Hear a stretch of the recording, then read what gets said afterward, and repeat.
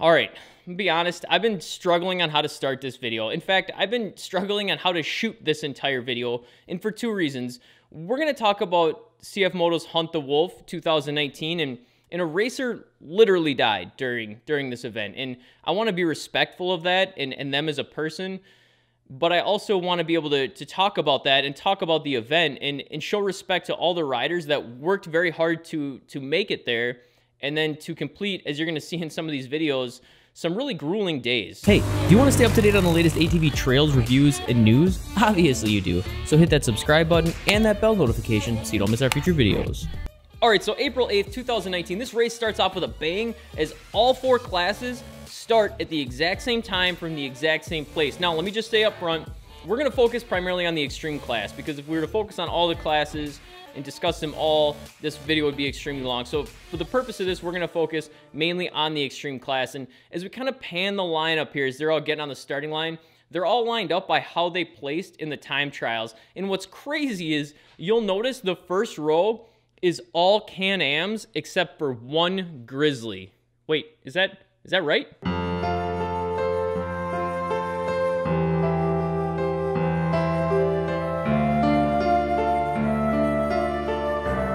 Wow, that's really gonna give the Renegade lovers some ammo on that one. So as the clock hits, these riders all take off, head down the track, and as you can see, they're gonna start by just twisting around, and once they really get a little bit down the trail is where the classes start to separate. So I love this shot because it's a great representation of some of the terrain that the riders are dealing with, and it also shows that these really are unmarked trails in the extreme class.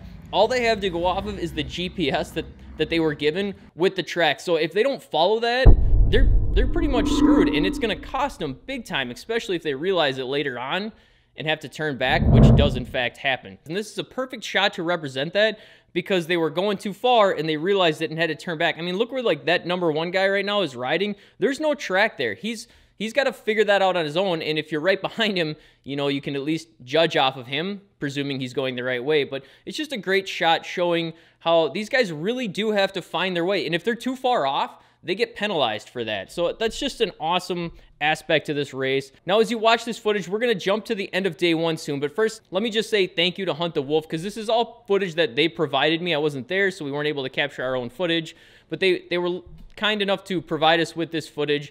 But with that, let's go ahead and jump to the finish line for day one, because I really think this was the highlight for the day, and this is a true representation of CFMOTO and the uniqueness of this race, okay? Because as we watch this footage here, you are seeing the first two individuals head towards the finish line, one right after the other. So as we can see here, one rider is gonna go to the left and the other rider is gonna go to the right. Now, when you split off from the person in front of you, you have to wonder if you're making the right decision or not. Because again, remember, they're only following their GPS, and they're within like a couple hundred meters of the finish line at this point. So this could cost them, and in this case, it does. That first rider who was in first place went the wrong way. So the rider in second, who is Steve Atkins, actually finished day one as the winner by a couple seconds because he managed to take the right turn in this situation. All right, so let's go ahead and pull up the leaderboard real quick so you can take a look at the day one finishers. As we just mentioned, number one for the day is Steve Atkins from the United Kingdom. And then for day number two,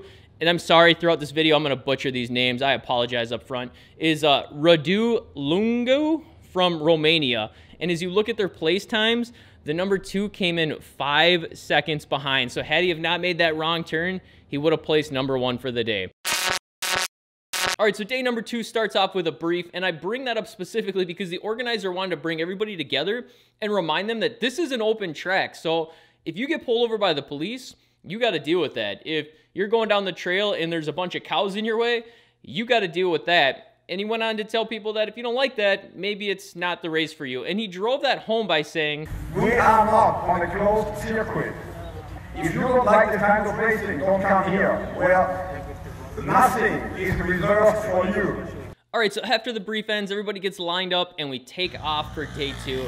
And it doesn't take more than a few seconds until somebody falls off their machine. Now, thankfully he was fine. He got back on and continued the race. And one of the big obstacles of the day to highlight, and that the riders are gonna hit not too far down the trail, is called Hotel Hill. Now, as we wait for the first few riders to show up here, one thing to remember is Things are steeper in real life than they appear on camera. If you've never recorded anything on a hill like this before, it truly is much steeper than the camera lets on. Now, I also want to mention real quick, a lot of this video is recorded live, which is why it's a little, you know, the quality's not so good. They were trying to bring it to us live, which is great, but obviously that changes the quality of the video just a hair. All right, so here come the first two riders, and they climb up, and then you'll notice this, boom, it just nails that jump and keeps on cruising. Kudos to that Can-Am right there. Next guy waited a little bit to give the guy some time. Boom! Nails that hill and continues up as well. And again, this is a steep climb. I mean, you can see him struggling right there to continue up as his wheels are slipping. This is a steep climb, and these guys are just nailing it, especially that real steep part that's causing them to jump up. This is just entertaining to watch these guys. I mean, they're just, again, like no fear, no hesitation. They're just rocking it. Again, if you can imagine in real life how much steeper it actually is than when you're there. In fact, this next video is another steep hill climb, and I think this is going to do a better job representing it. So if we check this one out, we'll show some random clips from this one, because I think this will help drive home some of the steepness in these hills too, right? So as we watch this machine here try and come up this hill, I mean, you could just see him struggling. And look at the lean on the people just trying to stay upright. And that thing just, nothing. And as you'll notice here, there's already one machine trying to winch up the rest of this hill. That's how steep it is. This guy's paused. Let's scoot ahead a little bit here. They're now trying to winch on, and look at how much this guy is leaned in as he's trying to pull this winch cable out. I mean, this is clearly a very steep hill. You know it's steep when you actually have to get your winch cable out and winch yourself up, because it's not like they're stuck. Their machines aren't in some deep mud or anything like that. They're having to winch out because it is that steep and it's just sliding on the dirt.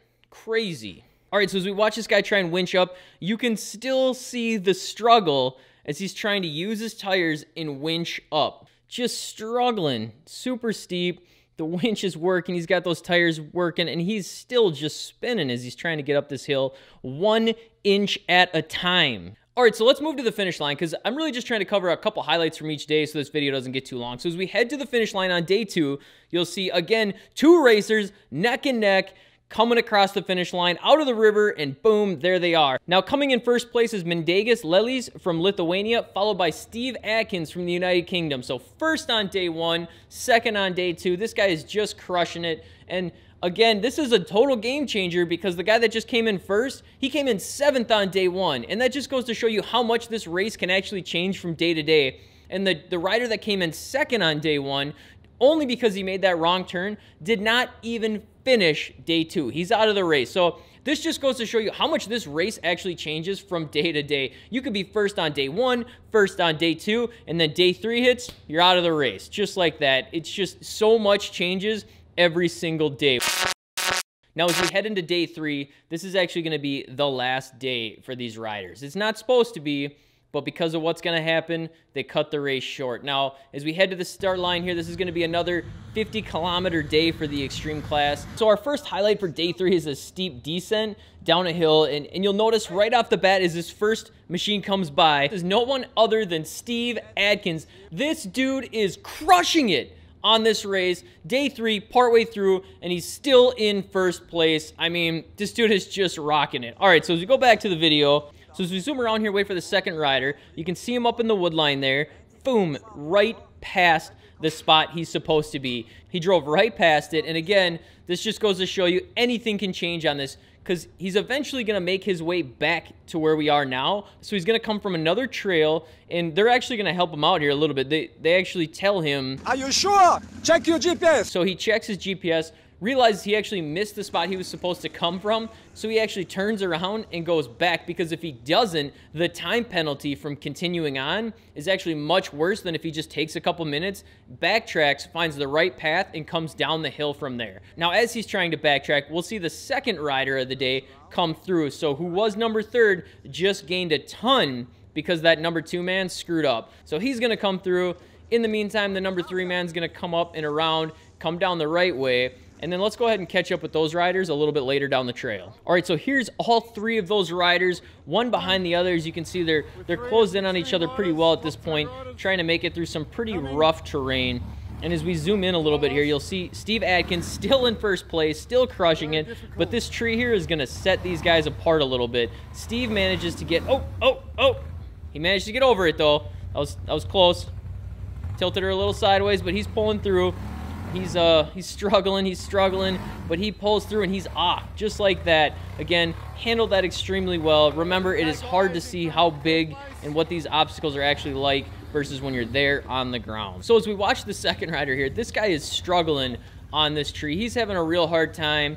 I mean, back and forth, constantly trying to get over it, trying different methods, and he's just not having a whole lot of luck. And the crappy part is if you're the guy behind him, you're pretty much just stuck waiting. But in this case, in this type of race, he's going to get off and actually help him. And yeah, it's beneficial because he needs to get by as well, but he could still try and wait it out and look for different avenues to get around, but he doesn't. He's going to get off his machine. They're going to work together to try and get over this hump. And we're just going to watch this for a minute because, you know, these guys are struggling.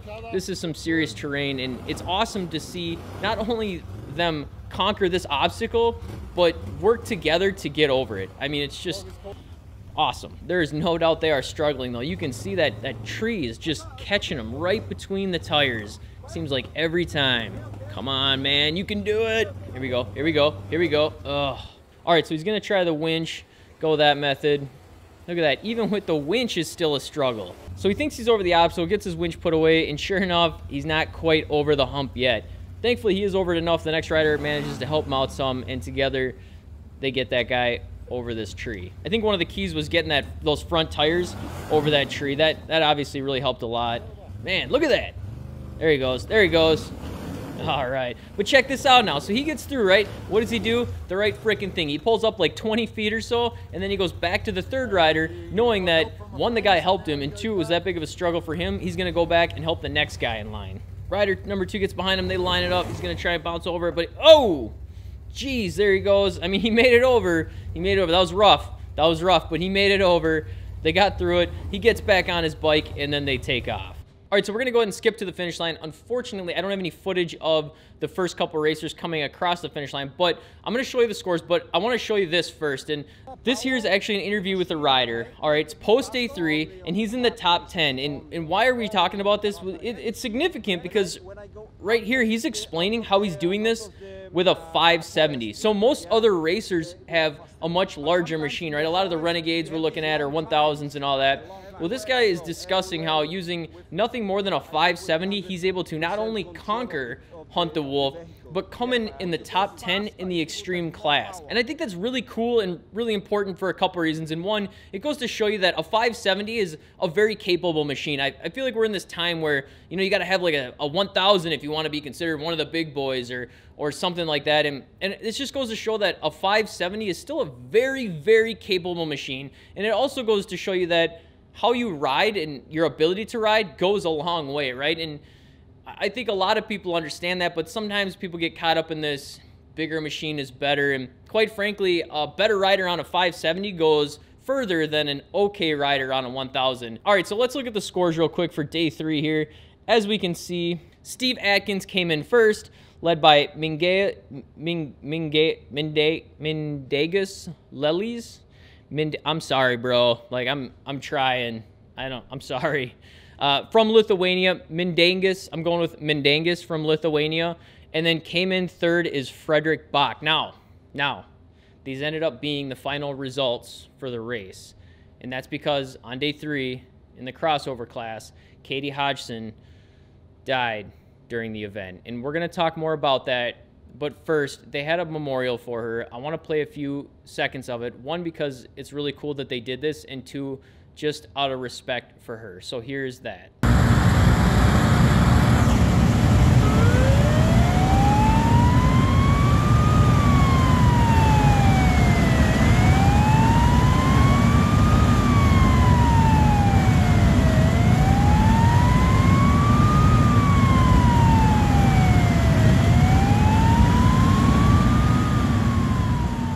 That's awesome. I mean, that's super cool that they got together and that they did that for her.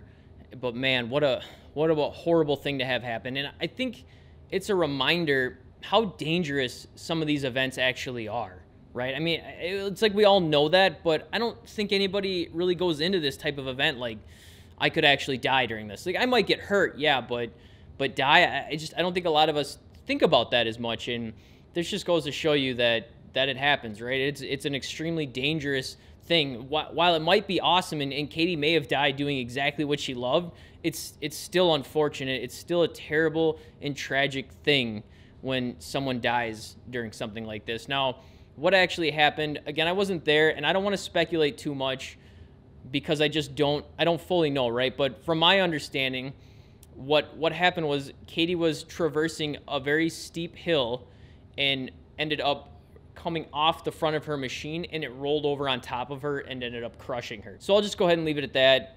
Again, I just think it serves as a great reminder how dangerous this hobby can actually be, especially on these type of crazy events. And my thoughts go out to the family of Katie and all those involved. Again, super tragic thing. It's just terrible. I don't know what else to say about it. I'm not real good with words like that, but, you know, it just sucks. So after this all happened, they took a vote, and I thought this was really cool that the race organizers did this. They basically left it up to a democratic vote where everybody got to decide whether they were going to continue the race or just call it, stop it early, and announce the winners. And the majority voted to just call the race, stop it, and announce the winners. So we'll go into that real quick here. But one thing I did want to mention is you're seeing the race organizer on stage right now, and he's just making a quick announcement.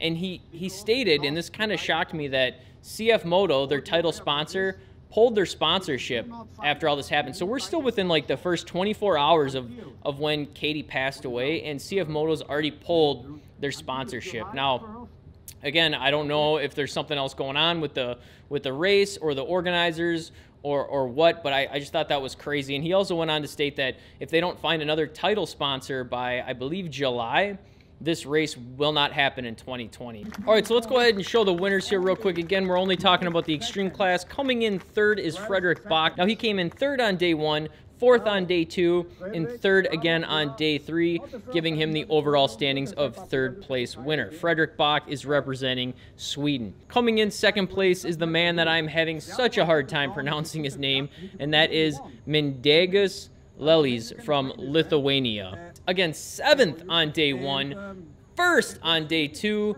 and 2nd on day 3, leading to an overall of 2nd place. Now, coming in as the winner in the extreme class for CFMOTO Hunt the Wolf 2019 is Steve Atkins. This guy crushed it out on the trails. First place day 1, second place day 2, and first place day 3, leading to an overall victory for the 2019 CFMOTO's Hunt the Wolf. Now, I just want to say real quick, awesome job to all of these riders. These trails were intense. You can head over to Hunt the Wolf's Facebook page and literally watch like hours of footage. I did, and these trails are just, they're amazing. It takes skill no matter which class you were in, so kudos to all of them. Great job, even if they didn't finish, just for showing up and trying their hardest. Awesome job, way to go. That's all I got. Subscribe if you haven't already, and I hope to see you on the trail.